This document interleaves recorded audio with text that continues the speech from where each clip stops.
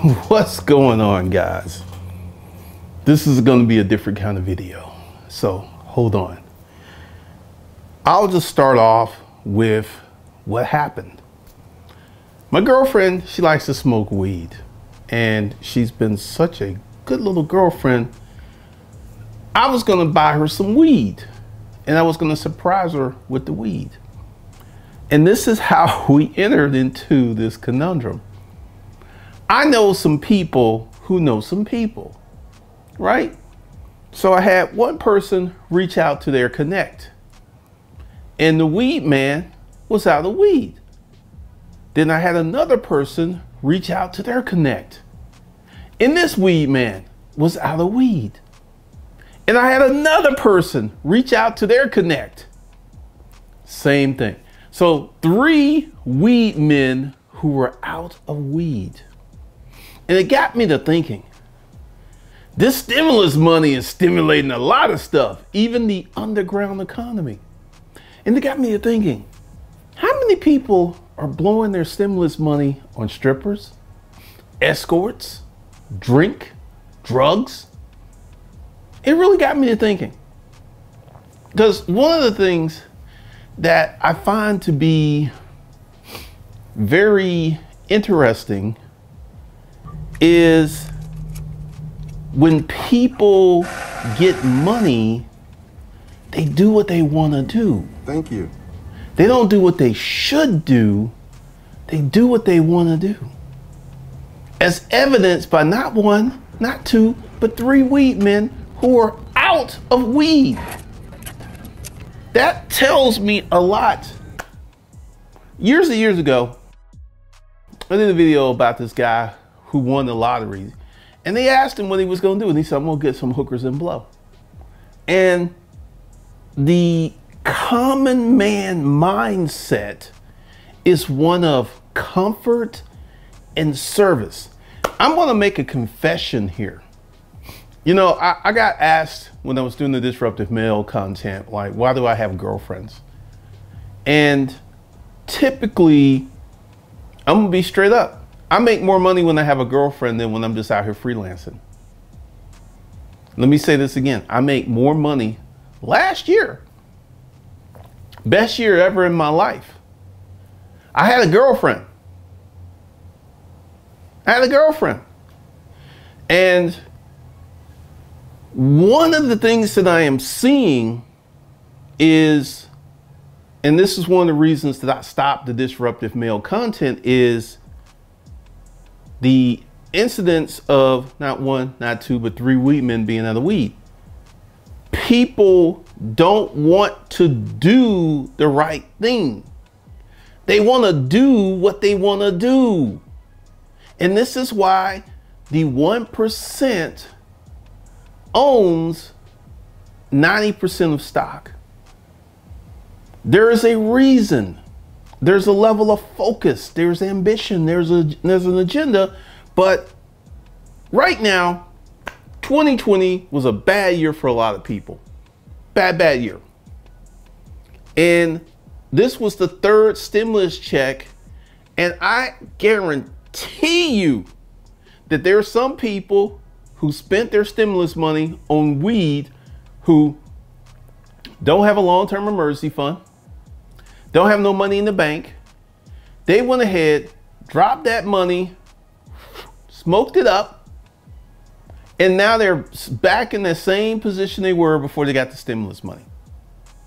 And, you know, I have an agenda. I want to create 100,000 corporate citizens and get 100,000 people to a business with a net profit of $250,000, and then teach them how to become asset-based millionaires. You know, I get a lot of flack because, like, one of the things that I'm being very illustrative of is telling you the truth so you can have a better perspective on money creation and wealth generation versus these lies. There's a video on Savage Finance. Go ahead and check it out. You know, 90% of the stock market is owned by the 1%. So half of America ain't even invested in the stock market. And the part of America that is invested, they don't have that much money. It is very, very illuminating. Very, very illuminating. So go to Savage Finance, check out that video. But it is apocalyptic that people don't want to do the right thing. And I mean, not one, not two, but 3 weed men are out of weed.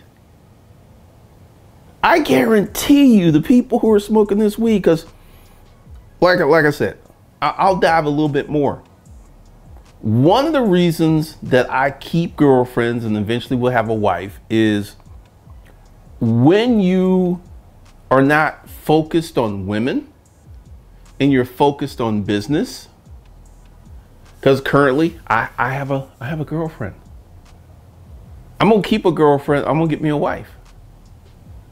And most of you guys who love the stories, and this is why I discontinued that stuff, is I was giving you the aftermath. I wasn't giving you the pathway. I wasn't giving you the proper positioning, because the reason that I was able to have sex with 27 chicks in 1 month, 2011, was I had a financial device that put 1.5 million in my bank account without me working. So I had plenty and plenty of free time to be indulgent. The average man could never do that because the average man don't have that kind of free time. You just don't. You don't have the free time to be banging chicks in the morning, banging chicks at lunch, at night. You don't have the time. And one of the things that, you know, after I did that, I did it. Been there, done there, got the t-shirt. I've never done it again. And one of the things that I want you guys to understand is you gotta focus. You gotta focus. This is why I got rid of Disruptive Mail. This is why I got rid of the other channels. And I am getting more emails about Hustlers Kung Fu life skills than I ever got, because I'm not doing anything over there. There's going to be no more courses. I'm not selling anything. I'm not promoting anything over there. It is the three new sites. I am not doing anything over there at those things. And once again, if you have Hustlers Kung Fu courses, they're not going to disappear. You can revisit them whenever you want. Just log in, they'll be there.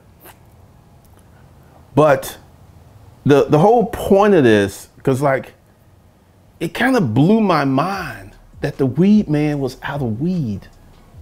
Not one, not two, but 3 weed men were out of weed.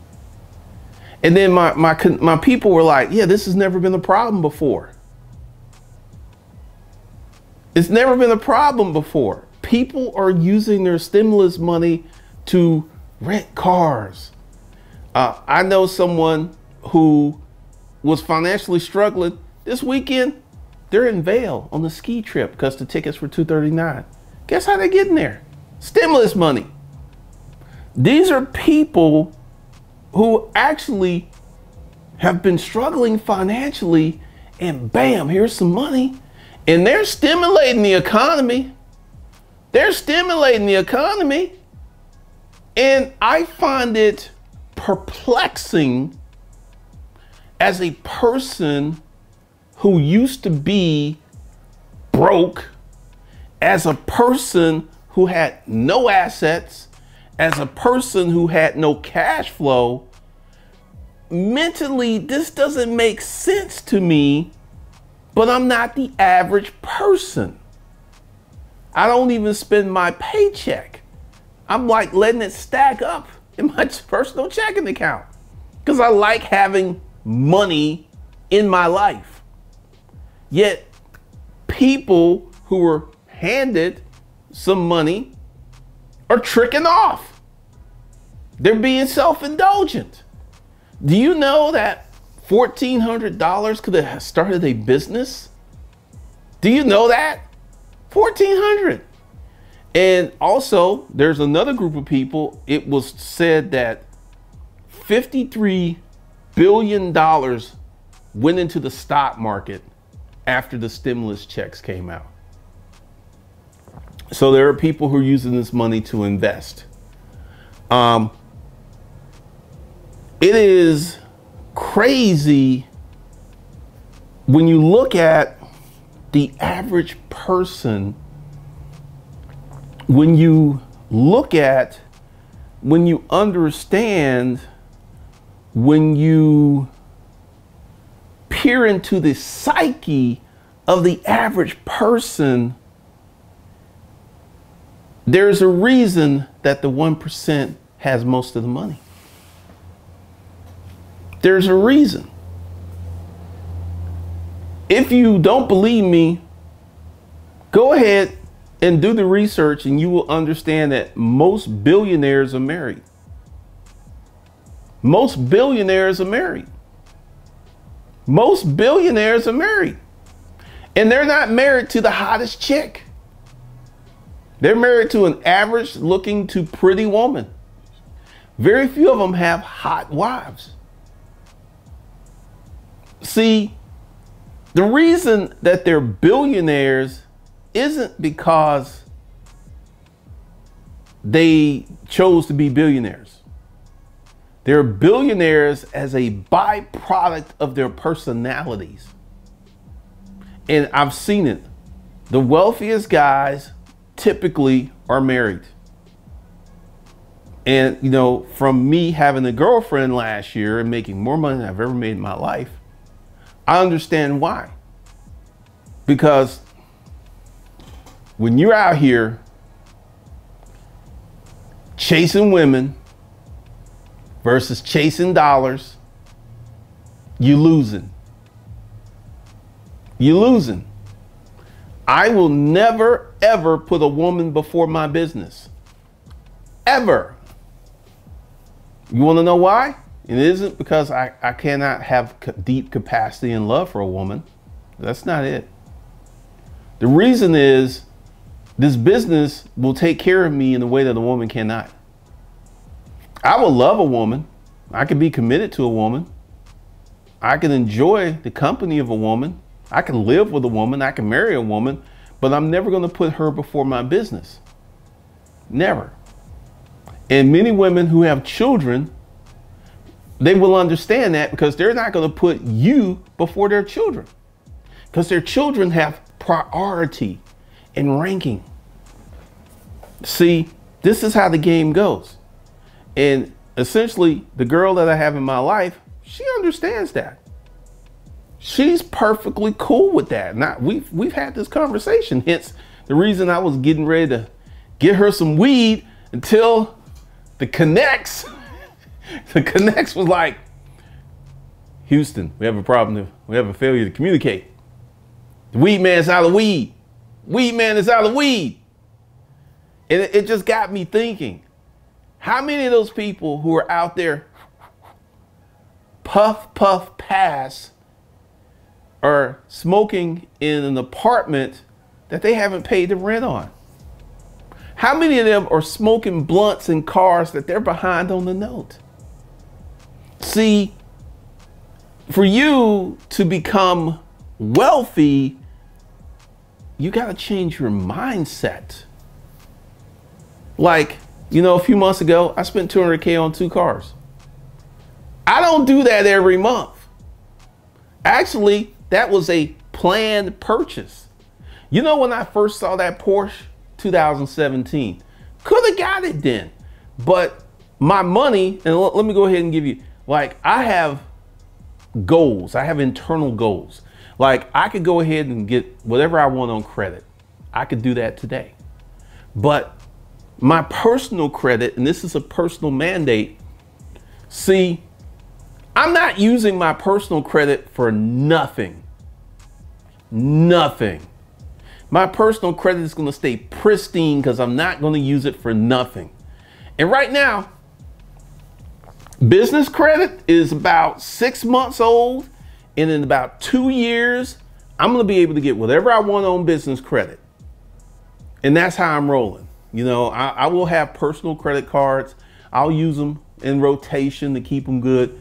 But once I start getting these business credit cards with these $50,000, $100,000 and $200,000 limits, that's the ticket. Because see, I have internal goals. Like, I could have paid cash for the Porsche in 2017, but that would have hurt me. That would have hurt me. I would have really, really felt that. I wasn't where I needed to be. So for me to get that Porsche, I had to increase my business revenues. And once I hit that goal, I went out and got the Porsche. I've been wanting that Porsche since 2017. Could have had it, could have got it, could have went in there, filled out the credit app, drove it on out, could have did that. But see, I have discipline. I have goals. I have a system. And I was not going to let that cash go because once again, I have a personal philosophy. We don't finance cars up in here. I find it sad. I find it trifling to be beating on your chest. I'm a millionaire and you financing a Honda. Really, bruh? Really, sis? That makes no sense to me. None whatsoever. But I had a plan and I had goals and I had an internal system because like essentially I could probably finagle or finesse that apartment complex I want to get in 4 years from now. But why 4 years? Because I want to be in the position to let that money go, but there's still money in the checking account. I have another personal philosophy. We don't take wild gambles. We don't spend all our money. We don't do that up in here. And since 2017, because I had that great year into 2011, going into 2012, then it just dropped off. It just really dropped off. And I see sustained wealth and income for the next 10 years. And I plan to do a lot of things. Probably be married, probably have 2 children, probably will. Mick Jagger's my hero. Mick Jagger, 72. He had a kid at 72. He's 77 years old. His youngest kid is 4, almost 5 years old. Mick Jagger was digging deep at 72. My hero. But I have a plan. I have a philosophy. And it leaves me perplexed at how many people out here buying weed and they're behind on their bills. That don't make no sense to me. But this is why the average man doesn't have much, because he has an average mentality. Like a lot of you, I know you guys mean well. It's like, hey, I financed this property. Like, let me go ahead and give you the sauce. Let me give you the game. I want $1 million passive income. So I am perfectly fine with putting 2.5 to 3.5 million into an apartment complex and financing it, because I'll go in with a 25%, 30% equity stake, which means that 30 to 40% of the profits get to slide in my pocket, and then the rest goes to servicing debt and paying taxes. I can live with that, because based upon my calculations, that puts me, I'm not like excited at buying a rental property and, you know, paying cash for a rental property, because my first plan was to do like $430,000 to $450,000 houses, because you can rent those for 35 to 4K, right? So 4K times 12 is $50,000 a year. My goals have increased. I want to be seeing, because essentially the way that I ran these numbers, and I need to do some more research, but I get an apartment complex at 10 mil. It's going to cash flow gross revenues between 80 and 120,000 a month.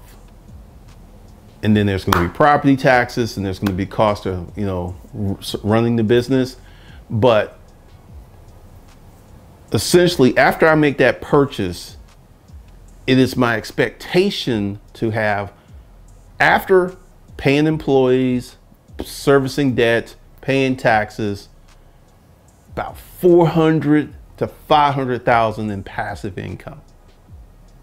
And then amp up my business where I can go ahead and boom, refinance that loan, go ahead and drop another 2 to 3 million into the property where I own 50% and get it paid off really, really quick.